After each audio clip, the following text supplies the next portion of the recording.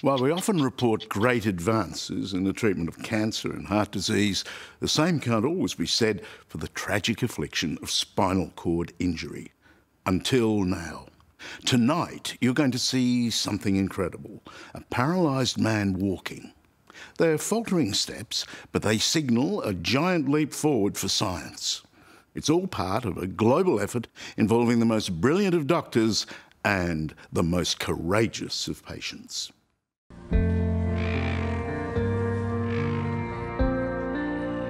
We're on the shores of Lake Geneva, not for the spectacular views, but for the amazing sight of a paralysed man getting up out of his wheelchair to walk. It's not that it's done well, but that it's done at all that is truly remarkable. So as you see now, the stimulation is kicking in, the muscles are twitching. I have to remind myself that this shouldn't be happening. It's extraordinary. Okay. These small steps are huge ones for David Mazzei, who was told he would never walk again. But he's proven everyone wrong. In a world first, David is hooked to an iPad, which is sending signals to an electrode implanted in his spine. And his legs have regained movement. You know, watching this, I'm reminded of Neil Armstrong on the moon. A small step for a man, a giant leap for mankind. Yes, I agree with that.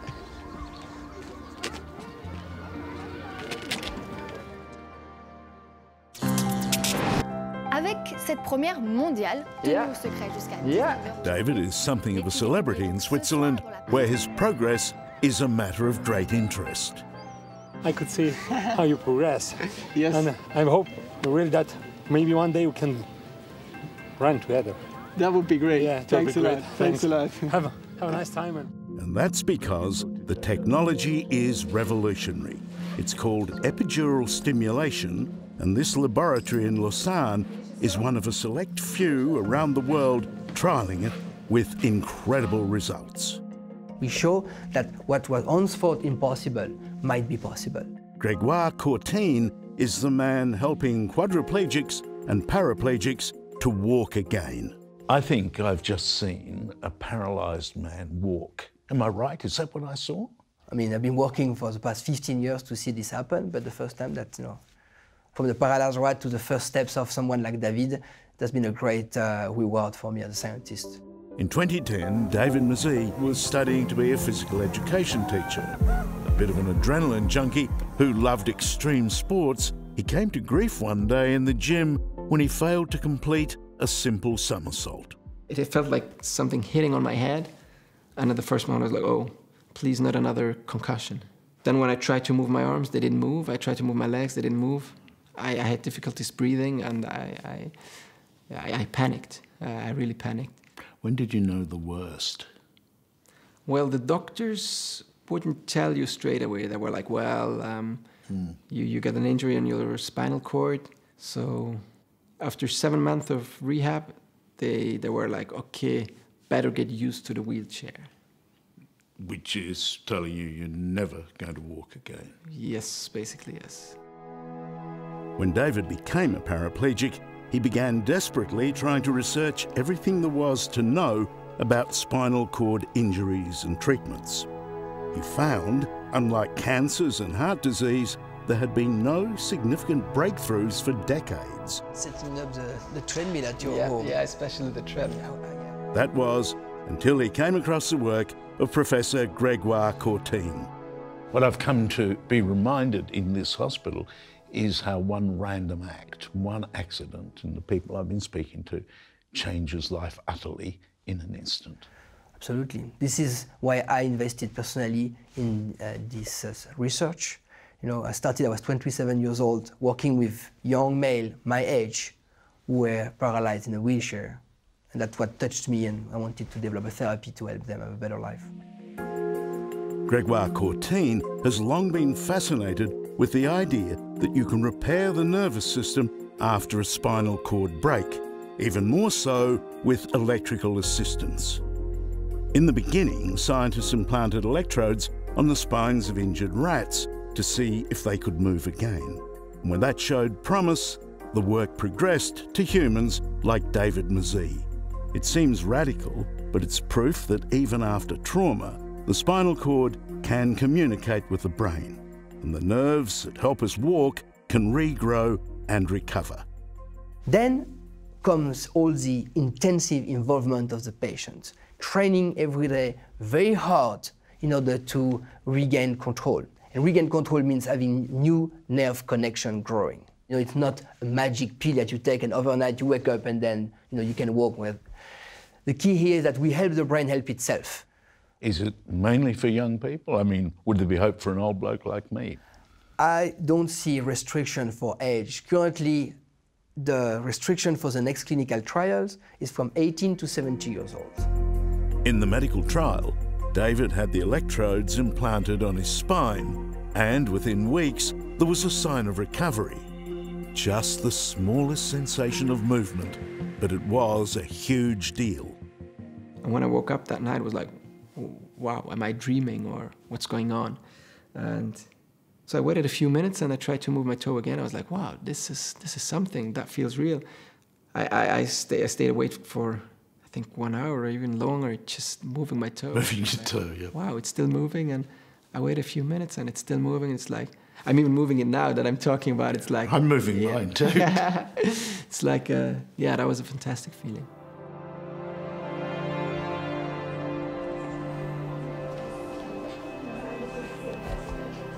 David has finished the medical trial but continues to train every day in the gym. His improvement is extraordinary. For someone who was told he'd have to get used to the wheelchair, he can now take a few steps unaided.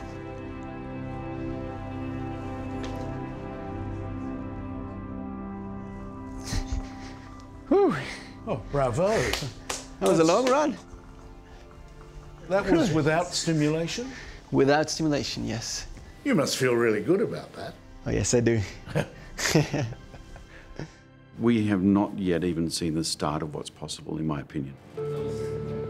Can actually develop sensor technology that's going to be used with our other technology. Australian medical researcher Professor Bryce Vissel is in close contact with global research in spinal injury and has high hopes for the future.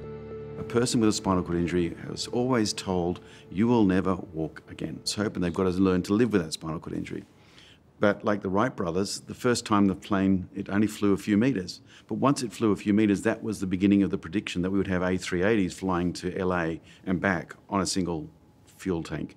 It's an exciting time for patients, but it's also an exciting time for people like you, isn't it? We're going to look back on this like the Industrial Revolution science. We are in the phase of curing illnesses, curing injuries, curing brain diseases that have been thought irrecoverable. We're able to record his brain waves, we're able to record his movement exactly. Professor Vissel has now convinced the University of Technology, Sydney, to invest millions to bring Australia to the forefront of spinal injury research.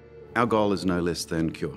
No less than a cure. We will find the best people in the world who are advancing the technology and science to the maximum capacity that they can, try and bring them in here to Australia. So you're bringing here to Sydney the best of what we've been seeing around the world. That is exactly the idea. Making this the world centre of excellence. Right. I want this to be the world-leading program. In order to achieve nothing less than a cure. That's exactly right. That might be great news for the Peterson family. A year ago, Dr. Steve Peterson was riding his bike to the emergency department at the Orange Hospital in country New South Wales, where he worked. A car crashed into him and he ended up a quadriplegic patient on life support. Were you sicker than anyone you'd ever dealt with? Were you your own worst case? Yeah, no, it would have been up there. We get very sick people in Orange Emergency, but yeah, I certainly would have been one of the worst ones that week, I would imagine. Hello, Timmy. Kids probably handle it better than adults, actually. Right. They've got a simple view of life, kids, and sometimes condense it down to the most important things. Dad's still alive. That's actually the most important thing. Well, your life has changed utterly. It has, but for them it's like, well, yes, Dad's different, but it's still Dad. Nice language. Steve's wife, Debbie, and their two sons hope for the best, but are learning to cope with the worst. You would be aware of this as a doctor, and I suppose as journalists we should be aware of it too, is you don't want to hold out false hope to people. No, and I think that's for myself. As much of a life as I've got left, and it will probably still be several decades, I'd like to have as good and a useful one as possible, spinal injury or not. So it is true, I need to make sure I, keep going to work, keep doing things with my family, and not sort of holding out for that cure or improvement. But I'm still interested in whatever comes. We can share it. Medical research costs money, so nothing can happen without funding. Professor Vissel needs $10 to $20 million to bring epidural stimulation to all Australians with spinal cord injuries. It's not really much money, considering the cost to the taxpayer of just looking after these patients is $500 million a year. If I'm late at night, awake, worrying about this program in some respect, I just think to myself, a spinal cord injury patient is laying in bed and cannot actually move. They can't take the sheets off them. They can't shoo away a fly. They'll be laying awake. They can't turn over. They can't toss and turn. How could I be concerned about the little worry I have? I have a responsibility since I have the capacity to deliver something like this. While David Mazzei isn't quite the bionic man, he believes these revolutionary little steps really do represent the future for him and the millions like him around the world. When I was your age, this was science fiction. Yeah. We all wish that one day you'll be your old self again. Is that too much to wish for, though? No, I think you gotta dream big, and you really gotta try to do the impossible, to make the possible possible. And yeah, so let's reach for the stars and see where it goes. Hello, I'm Charles Wooley. Thanks for watching. To keep up with the latest from 60 Minutes Australia, make sure you subscribe to our channel. You can also download the 9Now app for full episodes and other exclusive 60 Minutes content.